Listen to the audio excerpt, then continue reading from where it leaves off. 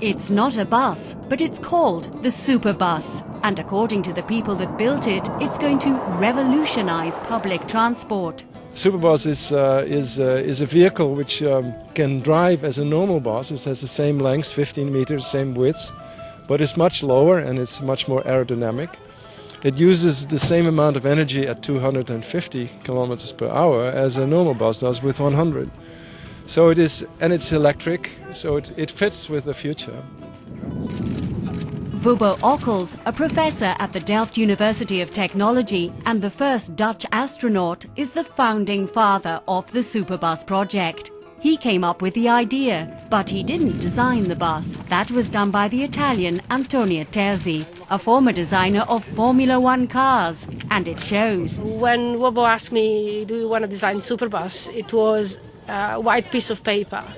And it was a fantastic challenge. It was really fantastic to say, okay, how do I go about this? You know, how many doors and how many seats and how high it should be. And then it was, of course, fantastic to work with a wonderful team of people, really professional people from a number of different companies.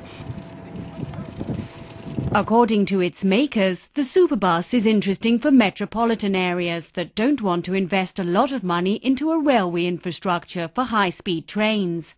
It combines the speed of high-speed trains with the flexibility of road transport. Well, Superbus is special because it's the first high-speed bus. It has a transition, like with the high-speed train, which injects a whole new use and a whole new stimulation of public transport. And I hope that within a few years we have a good pilot for the actual, exploitation of the public transport Superbus. The Superbus is now in the final stage of testing. Its developers hope to find partners that will help them build the vehicle on an industrial scale.